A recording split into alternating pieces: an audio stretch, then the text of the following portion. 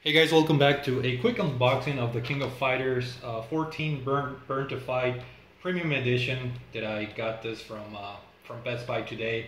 I took advantage of a price glitch they had. This actually goes for like 80 bucks, but a couple months ago when this was up for pre-order, there was a glitch, so I got it for much cheaper. And the reason why, it comes with a lot of pretty cool content for a really good price if you were able to take advantage of the glitch. So this is not typically, even though I love the King of Fighters series and games, I wasn't very excited to try this one on from day one because of the radical change in graphics. This time around they got away with 2D sprites in favor of 3D models, but I figured, since it was a very good price, I took the plunge, and here we are unboxing this on day one. I already took the liberty of opening this and unboxing it for myself, taking all the shrink wrap. This comes with a lot of shrink wrap, so in order to save some time, I decided to take everything out. But I'll show you guys the content. The first thing that stood out is this is being published by Atlas, which I thought it was pretty interesting.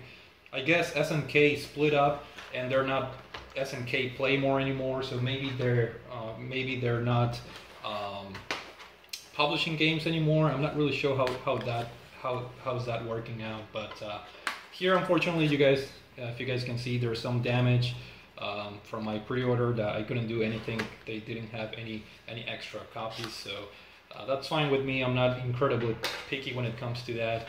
And the first thing that stood out, it's the art book, which is a pretty hefty one, over 100 pages.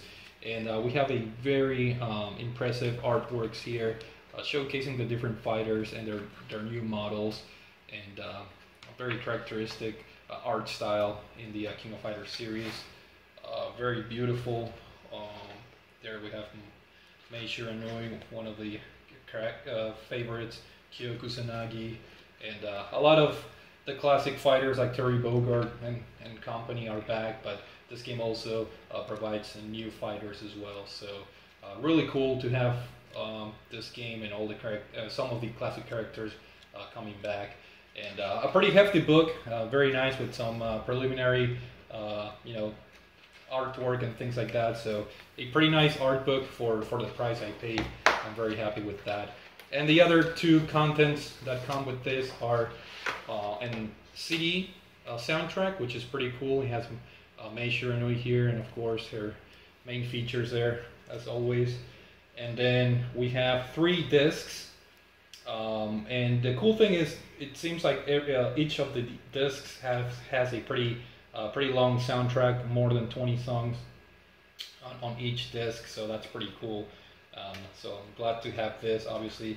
And last but not least, the game itself, which comes in this steel case, which is pretty cool. And I really like these sleeves because they give the PS4 cover. When you put this on the shelf, it looks like a regular PS4 game, which is something that I hate about some of the PS3 era steel cases that don't have that.